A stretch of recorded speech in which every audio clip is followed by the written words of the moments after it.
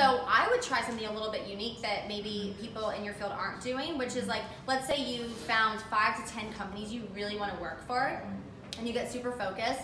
I mean, you can always stalk events they're going to be attending or speaking at and meet them in person, because that's really powerful. But what if you looked on their website and found some of their sales things? Like, let's say that it's a company that creates pet products, right?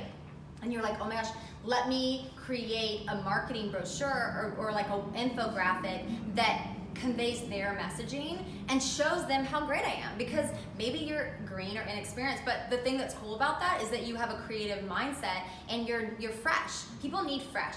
Like, as designers, like, I think there's a scary thought that like, oh, you can't, it's like if you're a new designer, oh, help the world, like everyone wants to be a designer. Yeah, but everyone also wants to identify that newest talent and that person who's gonna come on the team and crush it like you're doing. I mean, the extra layers, usually the first question that I asked you was like, do you have your portfolio? Usually I ask that and people are like, well, no, that's a good idea. It's like, I mean, you're already like so many more steps ahead, and it is hard because it is a numbers game. I would say that you're definitely doing the right thing, but imagine if you also added in creating something for their business.